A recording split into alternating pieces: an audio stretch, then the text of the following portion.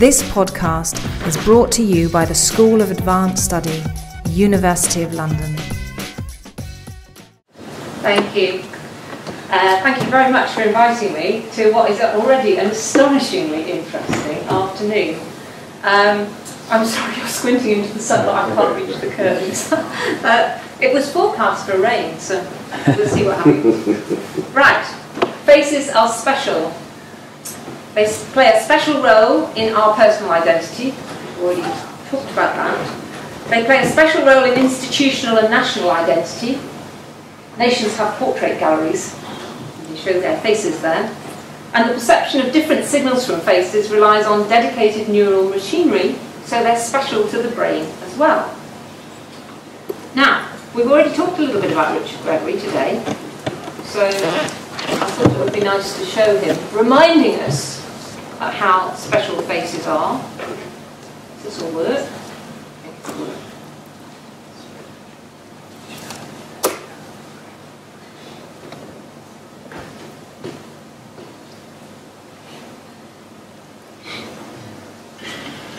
This is the hollow head.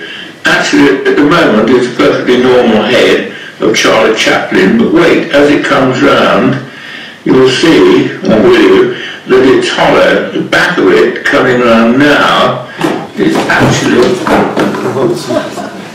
Richard! You see, I was worried about copyright. Well, you can see it. You don't need any more sound for the rest of this talk. And you've heard him.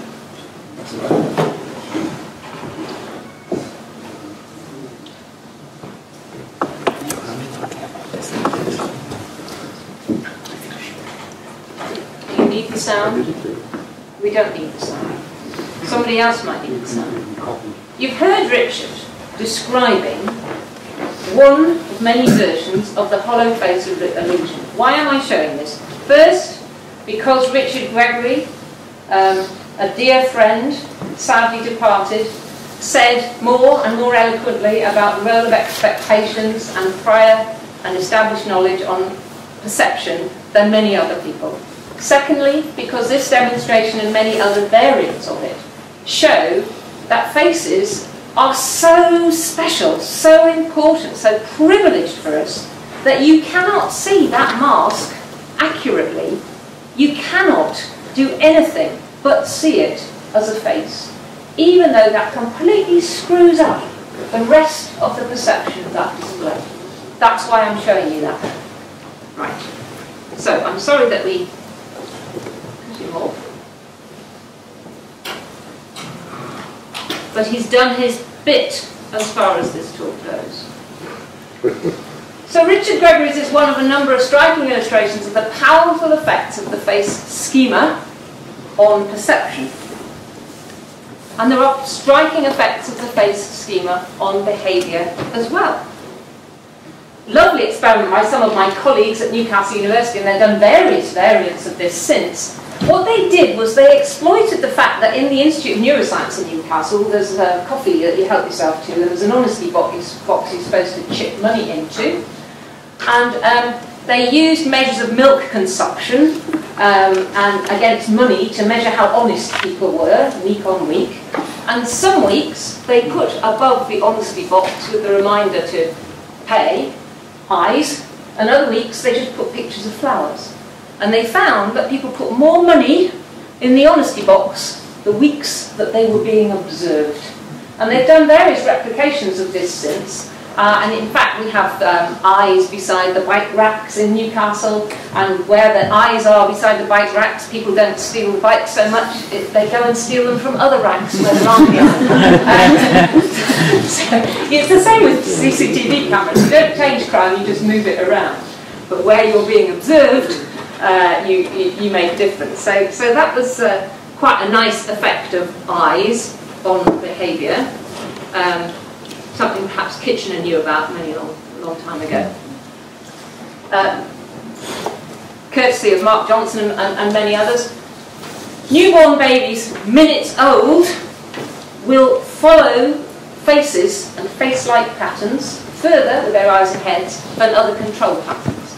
They come into the world ready to grab faces just as a little newly hatched duckling comes into the world ready to follow something that looks a little bit like something from its own species, so more than other face-like things. And perhaps more surprisingly, babies show some recognition of their own mum's face within just 48 hours of birth. So you come into the world ready to look at faces, and you learn about faces very, very quickly after that initial kick-start. So faces are special. The face schema is special for us. We're ready to see things that look like the face schema at birth. And distortions of the face schema can be quite hard to look at. Something that we used to play around in my lab years ago was, you sort of can't look at that.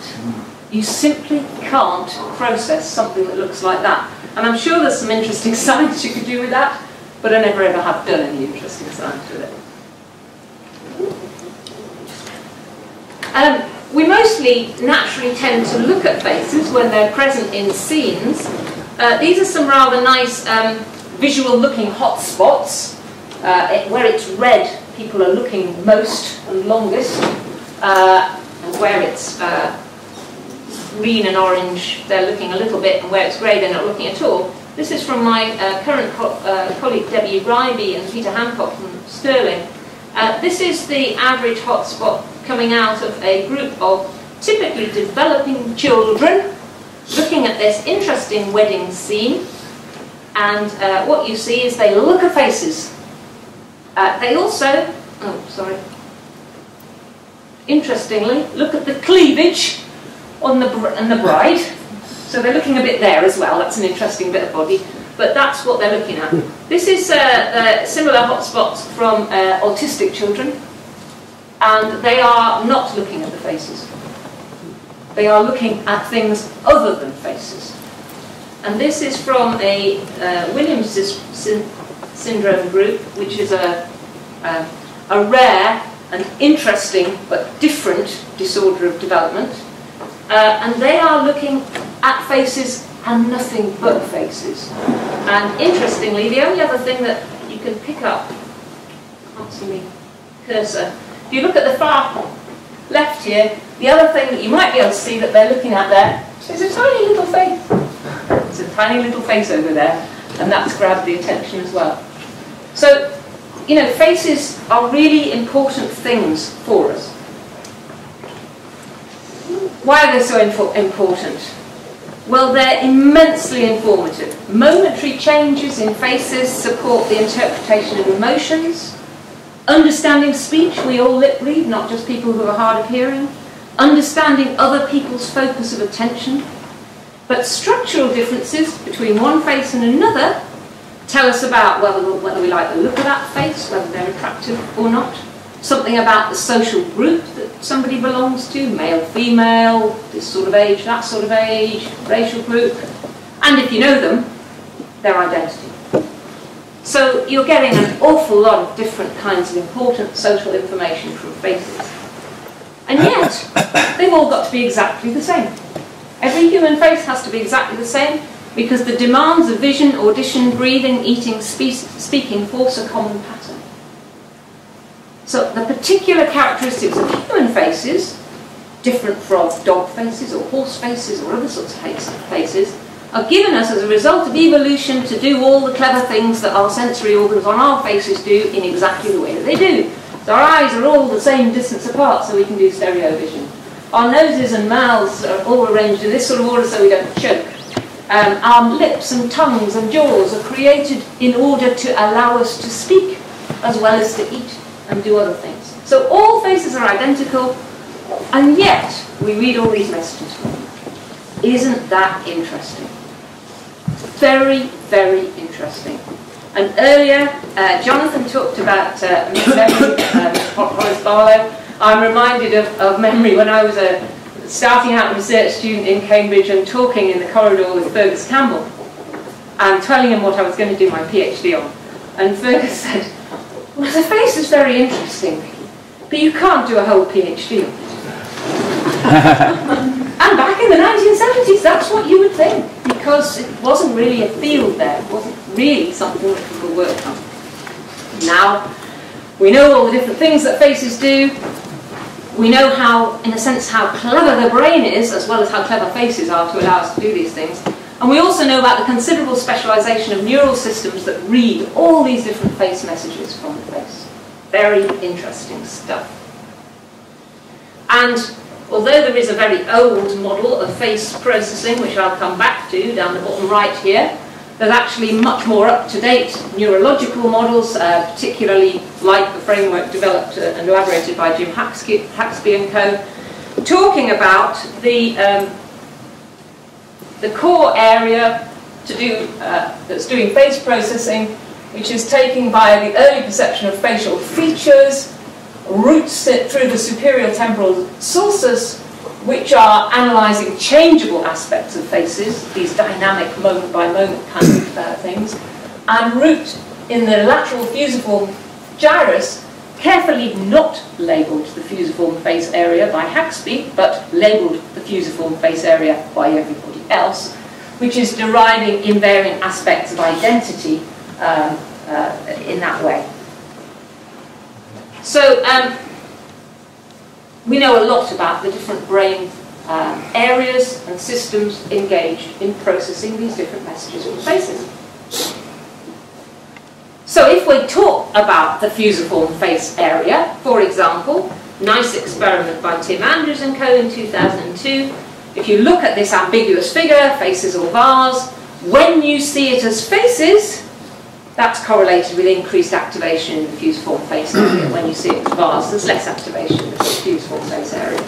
Another nice experiment, I like this sound of this experiment because what the participants in this experiment by Hassan and Tyne, they actually just lay in a scanner and watched a nice film, which I think is a great thing to do. So they would lay in a scanner and watch the good, the bad and the ugly, and then the researchers later looked to see when different bits of the brain were particularly active, what were the frames of the film that they were looking at.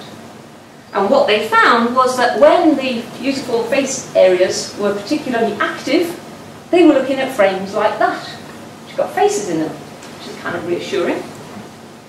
But when the place areas, different parts of the brain close by, were active, they were looking like frames like that, which were kind of nice geographical scenes. So that's a nice kind of experiment where you're not actually doing fancy experimental things with controls, you're just looking to see how there is, if there is a linkage between what's happening in the brain and what's happening out there.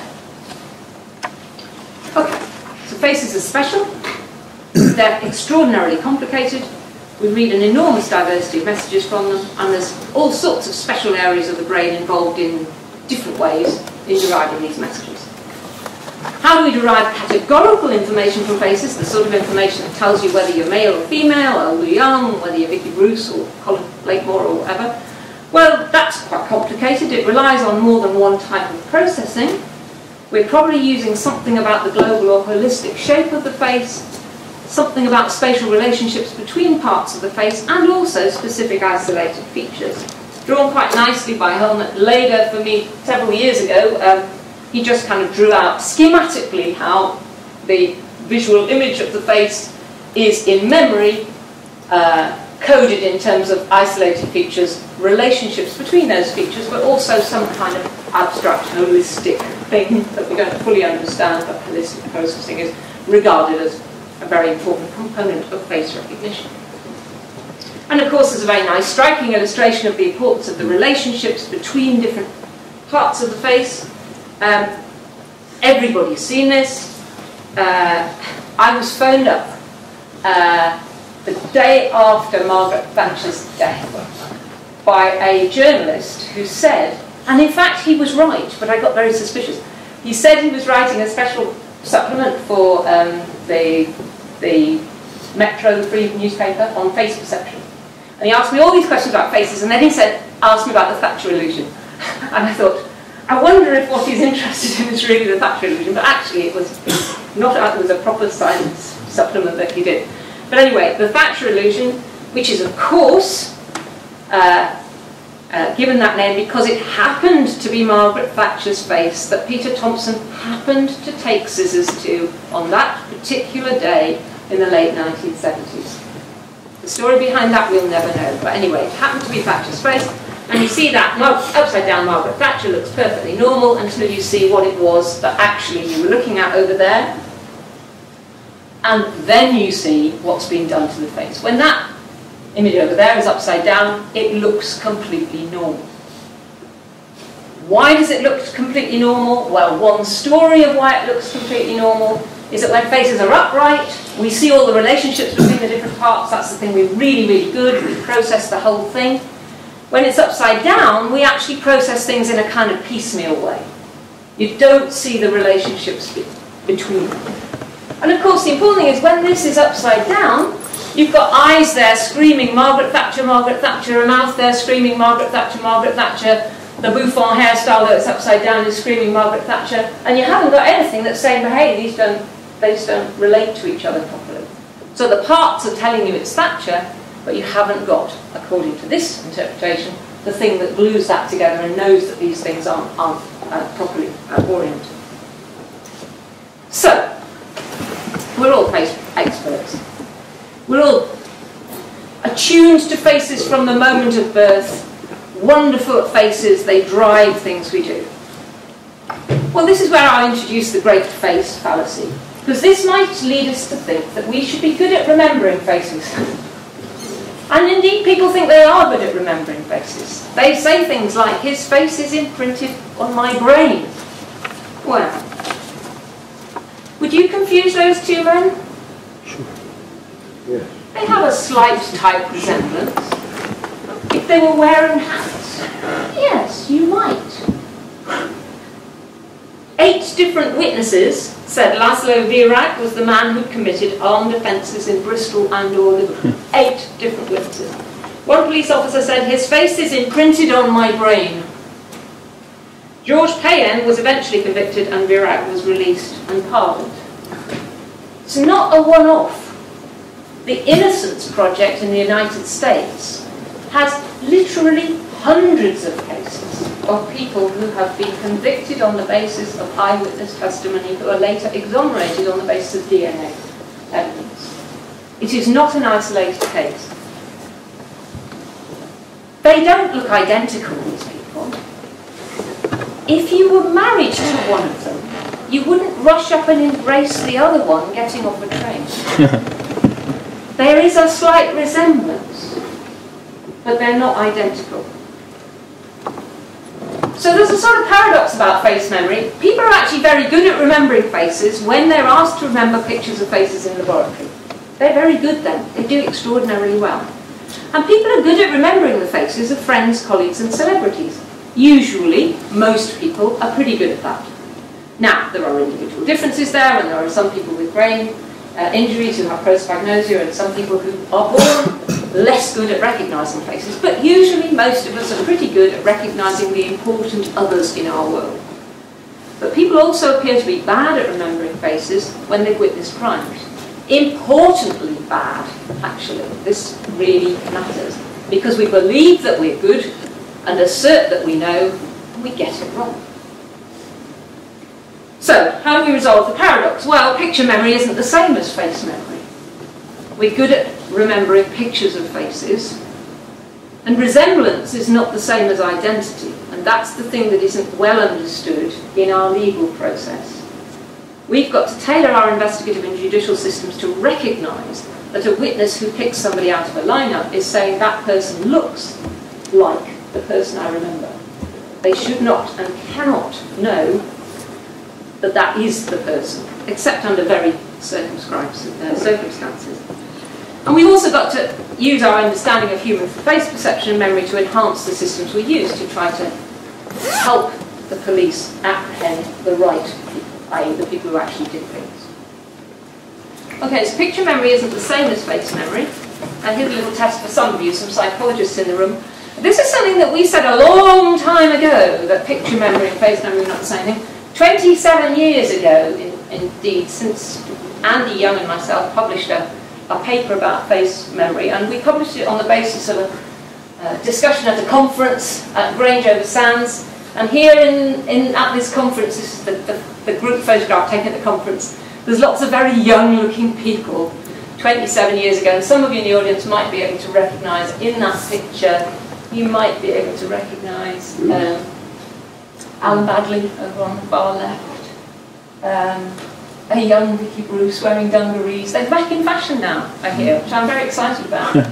And a number of other people who will be familiar to some of you here, and some of whom are sadly no longer with us.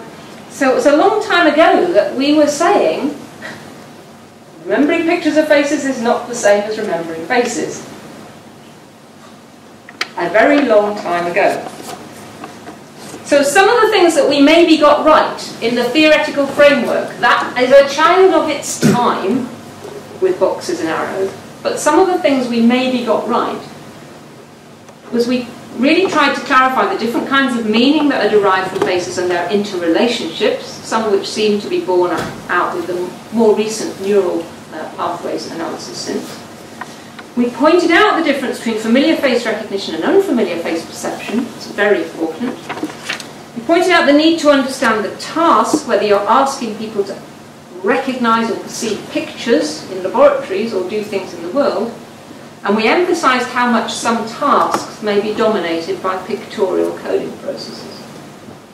And that's really important for us to understand, because that might begin to explain some of the mistakes that people make when they're looking and trying to remember faces. There have been some very striking findings since then. Andy Young and colleagues, a small number of years ago now, showed that remembering unfamiliar faces remains sensitive to the precise picture study even after many learning trials. You're still sensitive to the actual pictures that you saw. And longer ago, myself and colleagues published what began a series of studies showing that actually you get pictorial properties influencing face matching even when there's absolutely no memory component at all. Matching faces across different image variants is surprisingly difficult. So these are the sorts of tasks that we did. We had a face, as you can see, perfectly high quality video image still of a face, and an array of faces at the bottom, and we were asking participants, is this person at the top present in the array, and if so, which one is he? And if you've seen this slide before, you'll know the answer, and if you haven't seen this slide before, some of you will get it right, but one or two of you might find it quite difficult. What do you think? Is he there, and if so, which one is he? He is there, and it's number 3. But if you look carefully at number 3 and look at the face above, those two pictures were taken of that young man at the same time, on the same day, one with a video camera and one with a high-quality still camera. And I can solve these tasks because I look at bits of hair. That's how I know whether they're the same person or not. Yeah. But that's not actually a very ecologically valid strategy. There's quite a lot of differences between those images, and they can be confusing. So I'll give you another one. Is this person present? And if so, which one is he?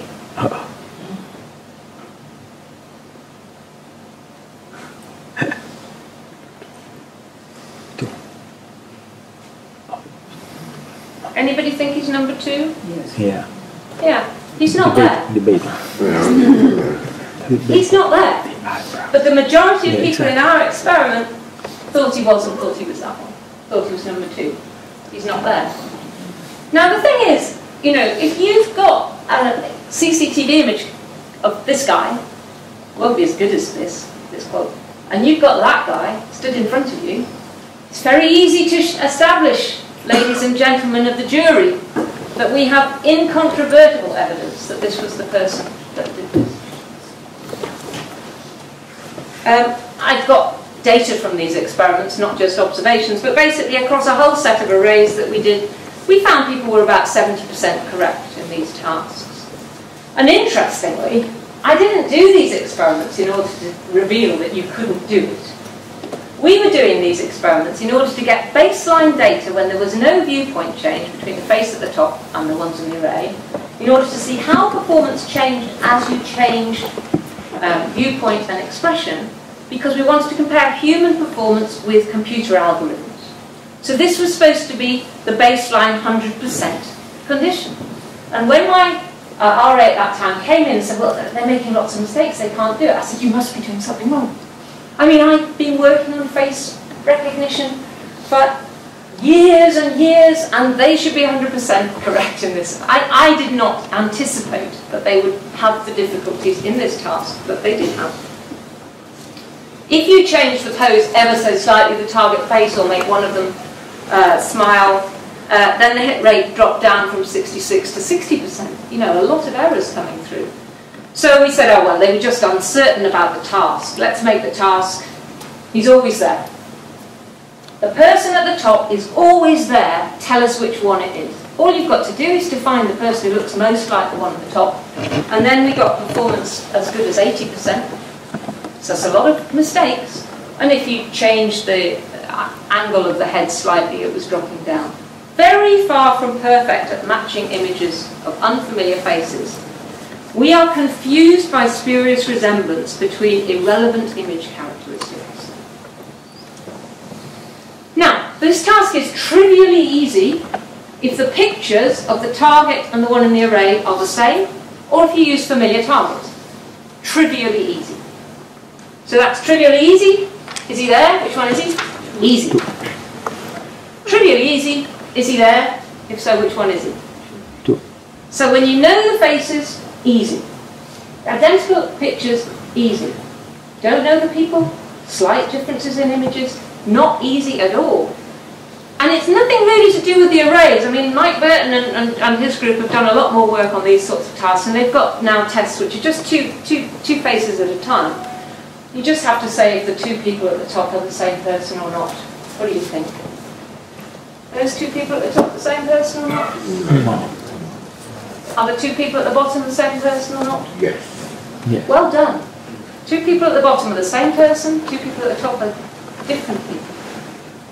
But it would be extremely easy to establish identity between the chap at the top left and the chap at the top right. And indeed, that sort of thing happens in courtrooms quite often using this kind of camera evidence. We did some kind of more realistic type experiments. We had some fun working with a kind of TV documentary where we filmed a supposed robbery and showed that you get similar sorts of findings with more realistic tasks. In fact, with poorer images, this is the sort of CCTV camera images that you actually get out when you're filming something happening in a bank. Lots and lots of mistakes. Much more recently, Josh Davis and Tim Valentine have used live targets matching to CCTV, just as you would in a courtroom, and found exactly the same sorts of error rates that we were finding with the still images. This is not because it's pictures, it's because they're unfamiliar faces. You are not good at extrapolating from one thing to another. So all of that knowledge of faces, all of that 3D schema that you've got, that you come into the world with, isn't allowing you to do very much in terms of dealing with natural transformations in unfamiliar faces. Interesting that, I think. So our expertise with upright faces is very limited. We can't extrapolate from one picture of an otherwise unfamiliar face to another. And they demonstrate that face recognition is much more and actually much harder than matching pictures. But our facility with familiar faces, interestingly, might be built up, or we might think about it being built up from multiple images or multiple pictures. Obviously, when we meet people and we become familiar with them, we're not just seeing pictures of them. We are seeing them in continuous change. But one can imagine, for the sake of argument, that continuous change gives you a number of images, and then the next time you see them in a slightly different hairstyle and a slightly different age, and you get a number more images, and so on and so forth. Mike Burton and co. have shown that you get a very good account of face recognition, something that matches human data well, if you assume that your representation of a familiar face is merely the average of the set of images of that person that you've seen. Well, clearly that's bonkers, isn't it? How could you possibly cope across all of the lifetime that you might have known an individual, how could it possibly be the case that something could work to recognise Paul McCartney that is just the average of all those different Paul McCartneys? And some of the younger people in the room will not know that this is what Paul McCartney looks like. This is what he looks like. This is what he looked like when we were first exposed to him.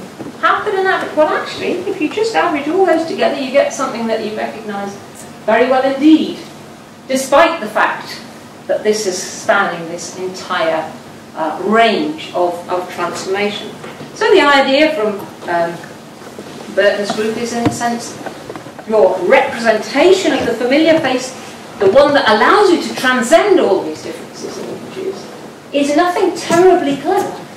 It is the mere average of everything that you have seen, and that by having that average across all these different instances, you can then cope with any new things that are thrown at you. So the nice idea is, you see that the face recognition units from Bruce and Young all those years ago, the face recognition units, at least the full face recognition units, so let's not get too hung up over angled views for now, are these averages, and you'll see they've all got very peculiarly pointy faces. These are because these images are kind of brought together in order to average them in various ways. But if you ignore that, you'll probably find you can recognise most of the celebrities running along there very nicely. And those are all simple images of a whole bunch of internet images of people. So I won't kind of test you by going along the top, but you'll be able to spot Bill Clinton pretty soon from the top there, and so on and so forth. These are very recognisable images that have simply taken away all that spurious image variation for you. Okay, so this gives me an excuse to talk about what I think is an incredibly interesting observation, not from any of the people with whom I work. If you are going to think about averaging, supposing for the sake of argument that you averaged images together to build a representation over those images, you have to calibrate your images somehow. You've got to bring them into alignment. You can't be averaging my eyes with my ear next time around. Now we know you look at eyes, and you look at eyes for all sorts of reasons. All sorts of reasons are really important for things other than recognising faces. But it is eyes that are the best represented part of the face as faces become familiar. So as you learn somebody, you become disproportionately sensitive to the eyes and relatively less sensitive to things like hair that change. So one thing that I'm interested in is that eyes are actually the thing that on which in a sense you calibrate images. Now there's just this brilliant experiment done by Gilad and co, published in PNAS 3-4 years ago, which was looking at why photographic negatives are so difficult to recognise. This is an interesting question, why photographic negatives are so difficult to recognise, because photographic negatives retain all of the features and the layout from the original. So unless you postulate, as in fact I postulate, that your representations are built on something which actually captures the grayscale in a rather fundamental way, it's not clear why they're so hard to recognize. What this group did was show, yeah, they are hard to recognize. So, sorry, my fingers don't move at the right angle. So they're really difficult to recognize, full negatives, compared with, and we've baselined it here, to full positives. But if you just make the eyes positive, just the eyes, your recognition in the contrast chimeras is almost as good as the original. And that's not because you can recognise the positive eyes. Because if you put the positive eyes on their own, surrounded by just a grey block, you don't recognise it. Now, I mention this study every time I speak anywhere, because I think this points to something about representation of faces, and I don't think it has got as much attention in the literature as it should have. But my wild speculation is, it's because we use the eyes. The eyes is the thing around which we calibrate all the rest. So that's probably wrong, but it gives me a very good excuse to talk about this finding. And also, if you're a Geordie, you have to say, why eyes? But what about witnesses? Well, witnesses might be asked to recognise faces from mugshots or lineups based on an initial encounter which will be dominated by what I'll call initial pictorial qualities, i.e. the circumstances of the image at the time that you saw the crime. Of course, they won't be literally pictures, but they will be dominated by the visual, superficial stuff going on there. Now, the witness may be good at judging resemblance, but probably shouldn't be asked through a lineup to identify that as the person.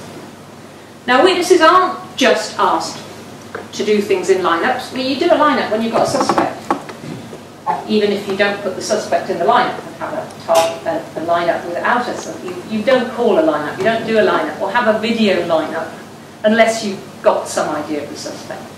But you do interrogate witnesses and trying to get knowledge of what the faces look like before you get a suspect. Lots and lots of crimes committed where there are no cameras. I've already warned you about cameras, I hope. Crimes in people's own homes. So you interrogate a witness to try to get information that might help you to find a suspect with whom you might then do further investigative work, and you might actually convict them on the basis of DNA evidence. But you need to know who you're looking for. So witnesses may be asked to recall faces using, used to be sketch artists, now it's composite software. Let's work with a system to produce from your brain a picture of the person, and then we can put that picture on Crime Watch, just as you would if you had a CCTV camera, and say, does anybody know somebody, does anybody know somebody who looks a bit like this, and can phone in with some information. Well, there have been enormous improvements in composite systems since Jack Penry invented and sold PhotoFit. Very interesting piece of commercialisation, actually. Interesting idea. We can build faces of criminals by asking people to build images from chopped up features. This is a good idea. Invent it, presumably patent it, and sell it all the way over the world. Great. It's a very bad system, though. You get very bad likenesses from it. Well, we get better likenesses. I mean, some of you may be able to recognise this person or the person that somebody was building with that. John Major? Yeah. So you can get a recognisable likeness out of an up-to-date PhotoFit type system. This is now an electronic PhotoFit system. eFit, ProFit, there's lots of names for them. They work on the same principle, though. They've got features stored in, computer memory, and they're pulled out, but they can be smoothed and beautifully moved around and things. So you end up with something which doesn't have abrupt changes. You can get good likenesses from those systems. That doesn't mean that people can build good likenesses from their memory of faces using that system. That's a very different sort of thing to do. So here's a typical composite that you might get from memory. This is somebody trying to build an image of somebody very famous. Any ideas?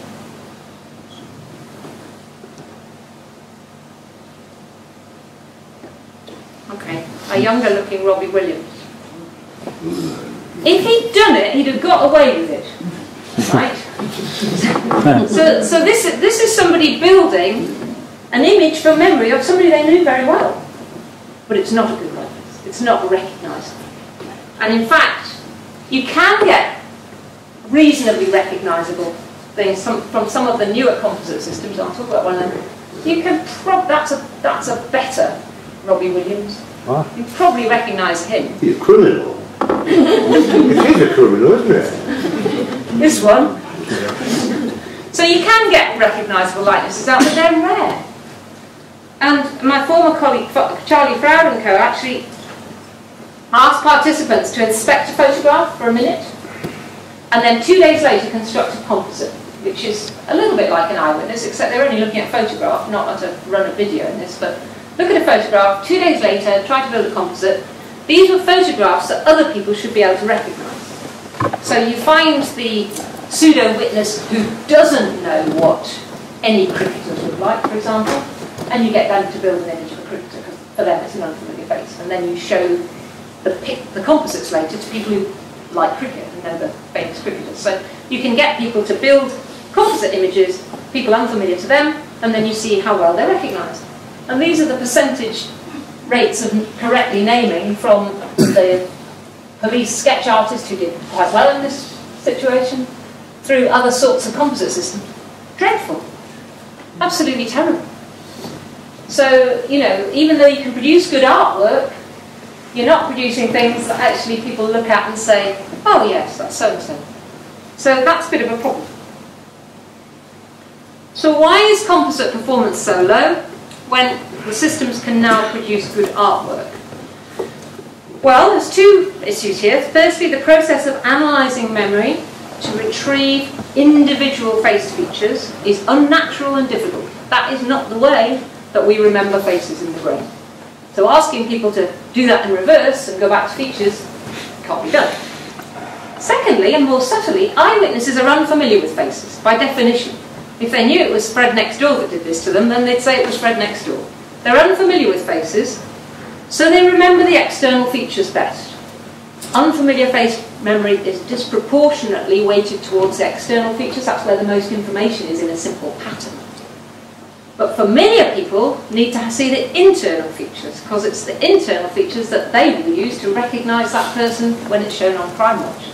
So there's a mismatch between what the unfamiliar witness may be able to depict and what you want for a good composite. And we showed a couple of years ago now that if you look at how well you can sort composite images against targets, so which one was the person trying to produce a composite of, it's a better way of getting measurable performance than using naming rates. If naming rates are down at 1 or 2 or 3%, you can't really do experiments on it. So we always use sorting tasks so that you can actually do experiments on performance. So look at what happens if you've got a whole composite, just the internal features or just the external features. What you find is that the external features alone are nearly as good as the whole composite. The internal features, which are the things that you would want to be good, are not very well produced at all. So that's one of the real problems with composites. So I'm just going to conclude by talking a little bit about a new kind of composite system. But instead of asking people to use an unnatural way of remembering faces, getting inside their brains and extracting feature by feature, exploits what you're better at, which is judging resemblance. And this is the EvoFit system, which was developed by Charlie Froud and Peter Hancock. Then both at Stirling when they started. Charlie's now at University of Central Lancashire. And what the EvoFit system is, it doesn't ask people to recall individual features, though there is a little bit about that for the hairstyle to begin with, which I won't go into now. It asks people to look at a screen of faces and pick the faces that look closest to your memory of the person you saw. You pick the ones that look closest, and then, cleverly, the system uses genetic algorithms to evolve another screen of faces which should have got closer to your memory, and then you pick some more and then it evolves it again, and so on and so forth. What's also clever about this system is that none of these are real faces. These are all synthetic faces built from principal components derived from sets of real faces, so no individual is actually framed by showing actual mugshots. These are all synthetic faces, and the witness is working with screens of synthetic faces to come towards something that may resemble their memory better than where they started from. And this, at the time this was done, Michael Owen has actually grown into his composite a little bit. But anyway, this was successive generations of Michael Owen, the footballer, and this was what that particular person decided was good enough. So you can get to points where people say, yeah, that's good enough, that's like my memory. And in fact, this has been used successfully in a number of cases. It was first used in a criminal investigation when they'd drawn a complete blank. The victim of a particularly nasty sexual assault had originally done some sort of composite, and then the trails had gone cold, nothing had happened, and they asked Charlie to come in and work on a composite using EvoFit. and this was the composite that was produced of the beast of Bezier. The hair's all been added in because that was the hairstyle that the witness remembered. You can't actually do varying hairstyles like that with principal components analysis. But the image really upset the victim once she'd made it. She really didn't like it. So anyway, eventually, this was the guy that was convicted, and although you might say, well, he doesn't look terribly like that composite, remember you're dominated by external features because these are unfamiliar faces to you. If you conceal the hair, it's not bad. And there's been a number of other cases. If you wanted, you can have a look on the EvoFit website. There were a number of solved cases with the EvoFits that were produced and the person who was eventually convicted. So this looks promising.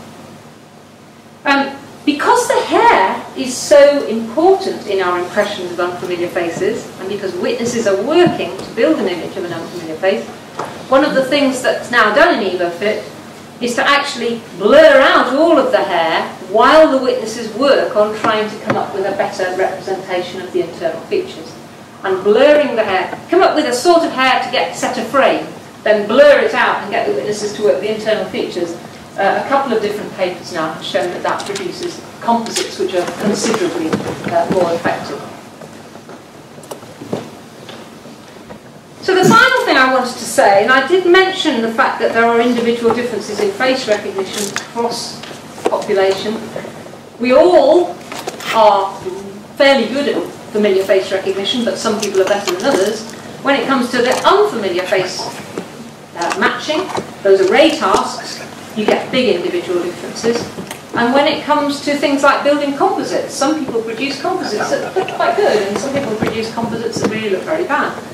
One recent project that I just thought I'd end on, actually I've had a couple of different students do this in different variants, compared how well people could produce an EvoFit likeness, that's using that EvoFit composite system, students, participants, who self-rated as being arty, compared with students who self-rated as not being arty. I'm sure arty is a terrible word to use in this company, but that's the word we use. And you self-rate on a simple little questionnaire, you know, were you interested in drawing at school? Did anybody ever describe you as artistic? Would you spend time looking at pictures? You know, it was a sort of simple questionnaire, and you have people who rate themselves as high on that or low on that. And these groups were not differentially good or bad at face recognition. There was no difference in their face recognition abilities.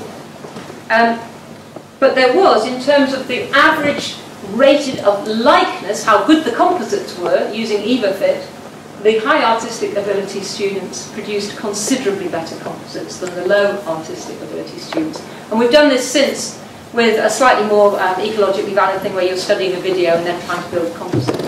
So working with a system based on resemblance and coming up with something that matches your memory of that person seems to be something which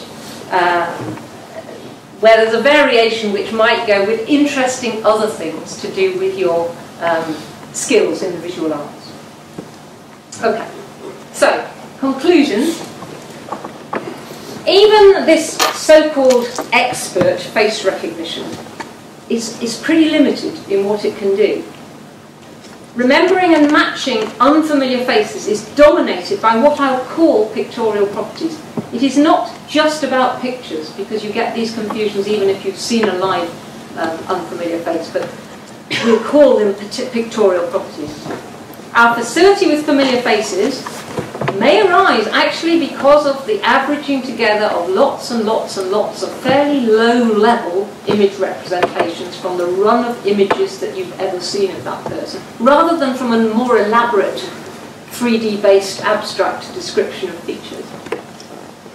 We are dominated by resemblance when we look at faces, but we live in a context where the judicial system, lots of other systems, security systems, demand identity rather than resemblance, and that creates a bit of a tension. But finally, I've just pointed out that newer systems to help witnesses recall faces, like EvoFit, can use impressions of resemblance to create composite identities. Now, if you're really interested in this, there's a fairly recent new book by myself and Andy Young. This is probably the last thing that Andy Young and I will write together, but also I just wanted to acknowledge lots and lots of other people who've contributed to the work that I've been talking about rather than doing over the years.